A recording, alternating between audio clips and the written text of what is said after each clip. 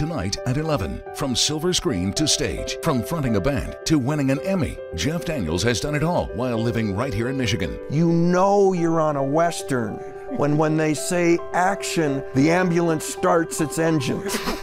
See how his passion for the theater he founded here could have him showing up in your living room. Going to the highest bidder, have you thought about where you could end up? This could be very bad. Don't miss Devin Scillion's unforgettable interview tonight on Local 4 News at 11.